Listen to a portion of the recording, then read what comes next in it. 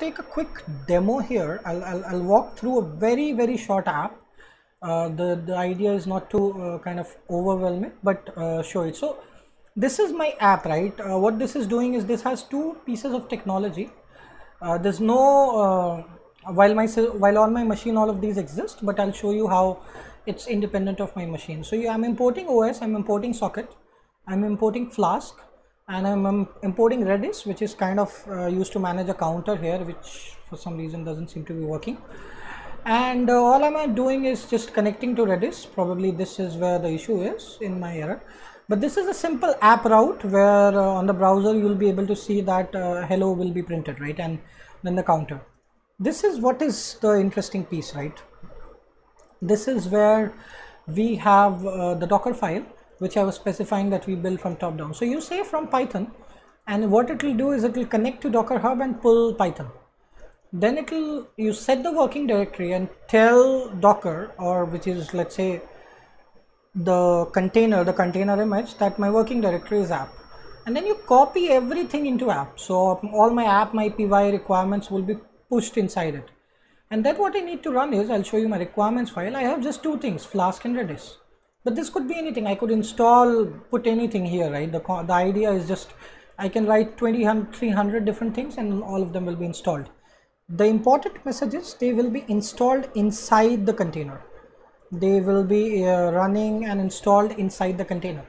So you typically do a from, set the work directory, copy all your code, and then you do a run pip install where all of your let's say libraries are installed, and then you expose a port, right, outside of which needs to be accessed outside of this container, because the container is in itself and has an operating system. It needs to know what ports will be used. I need to do outside and inside. That's the networking.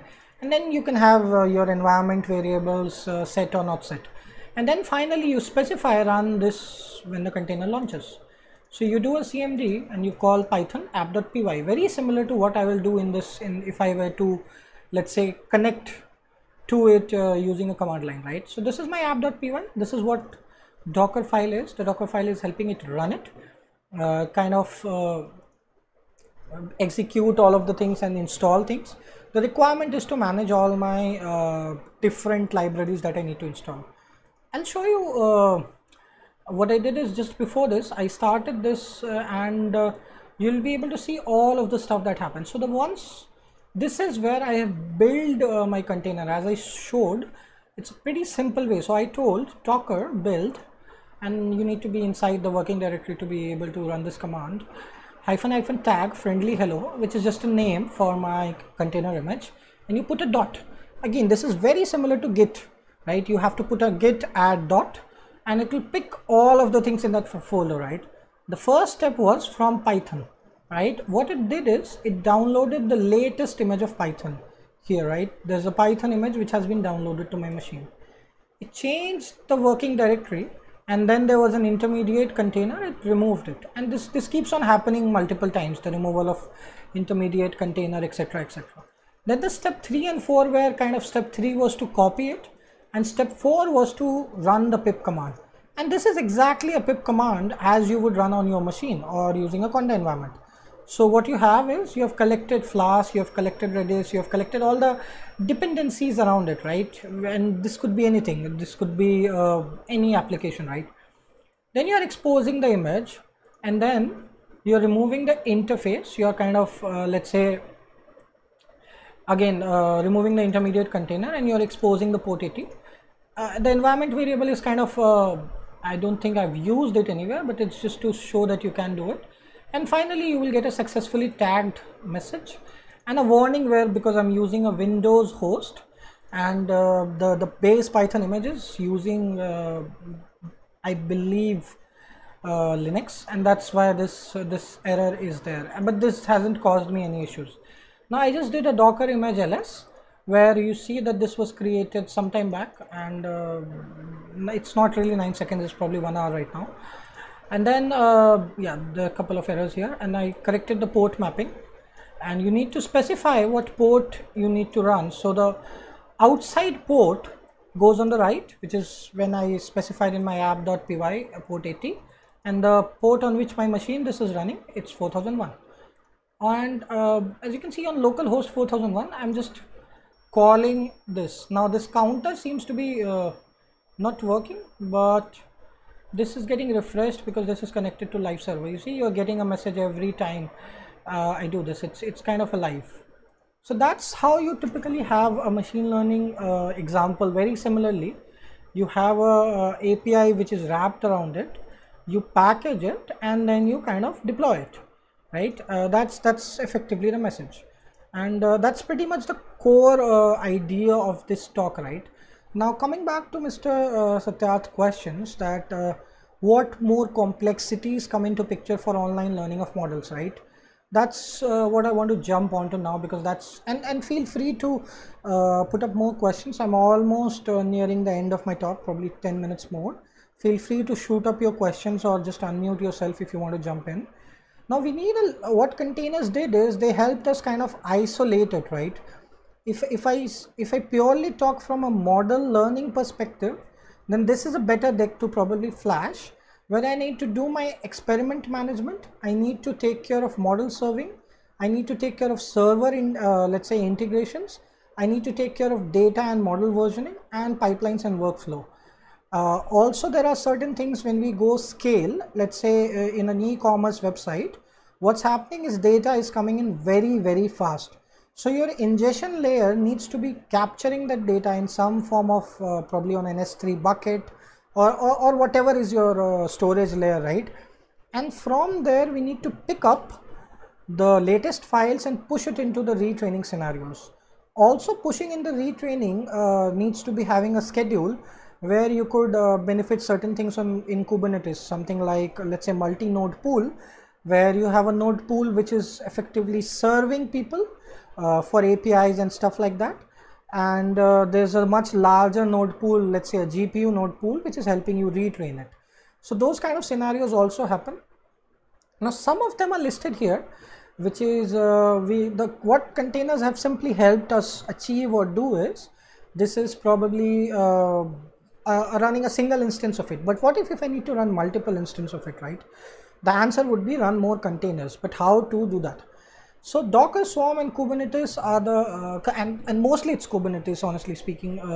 Docker Swarm is kind of a left away guy most of the times. It's good for proof of concepts and low application needs, but not really a true production system, right? So what we need is a little more than isolation.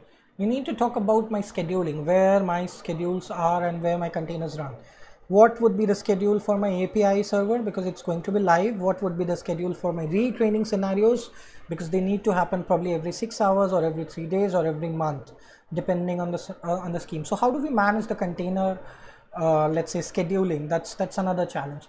The life cycle and health. Since we are talking real-time systems, no system is going to run happily. There will be failures and there will be, let's say, downtimes around it. Now, one question would be, how do we respond to those failures? But the primary is, how do we know that a failure is about to happen or a failure has happened? So that's where you have lifecycle and health checks. Kubernetes kind of excels at auto scaling, and those kind of things are also kind of very great at, we'll touch upon that. But on lifecycle and health, Kubernetes gives you a console, very easy console to see and check out things. On Docker Swarm, you have something which is called a Swarm Pit. It's a very intuitive UI which will show all of your nodes, all of your running containers and things like that. So that's some of the technologies you could leverage. Upgrade and rollback, where are your containers now? Let's say you want to push an upgrade, right? You'll typically also have a container registry, because that's where you'll version your code, right? You have versioned your code, you need to version your data, you need to version your model. And very similarly, you need to take care of versioning your container, because that container either has the retraining logic or the updated retraining logic or the way model is inferenced, right? You need to think through that. That's your system design, effectively your architecture. Isolation, very important. How do I make sure that my jobs are not interfacing too much and they get the compute that they need? Again, the retraining versus serving kind of comes into picture in this, and the workshop probably that we talked about at the beginning will probably elaborate a little more on that. Scaling, uh, which is again making jobs and clusters bigger or smaller. The retraining scenarios could be something on the lines of, let's say, we we need to retrain every 6 hours, or probably every 6 months, doesn't matter. And we need a very large cluster, right? We have, let's say, uh, a D tier machine or an A tier machine or a or a micro or mini or a medium machine on AWS, while on training we need a G tier series which has a GPU and needs some NVIDIA proprietary stuff. So all of that cluster management needs to be thought of and designed. Again, very easy to do in Kubernetes.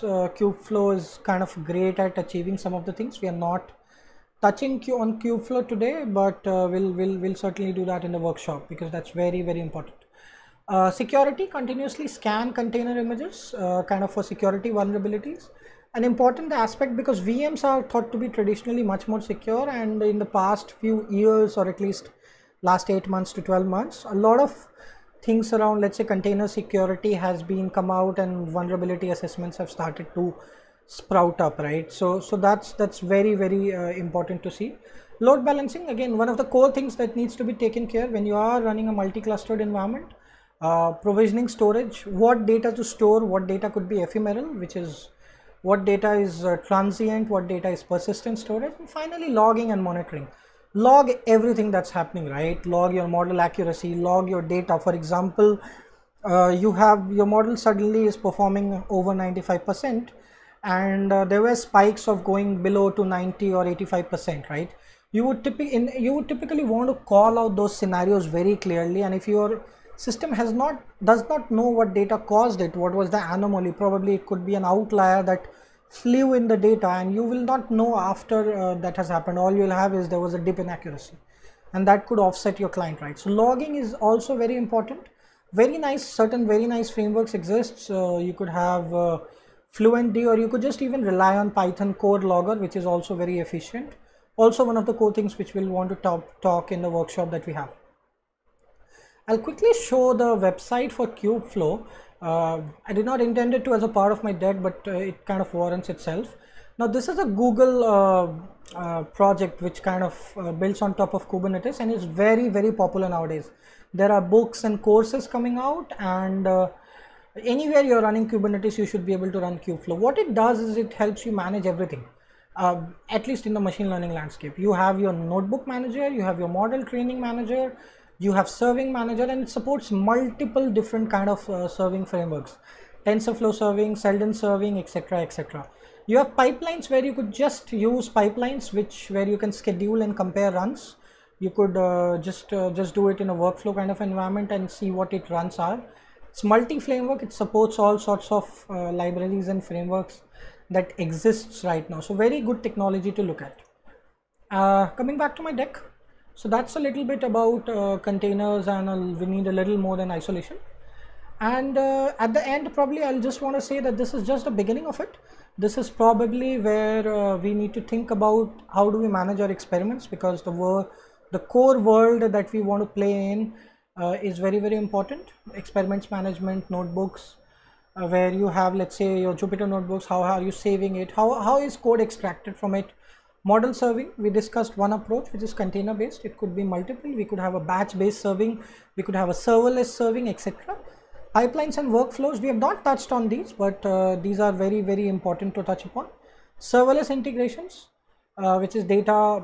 How do we make sure that our models are only called upon when we need to, right? It could be not a live model that is running all the time. It could be probably once in a while that we need to do. And data and model versioning, very important. So these are some of the things which is over and above. So that's what is probably a sneak peek into this. It's not a lot and quite a lot of content.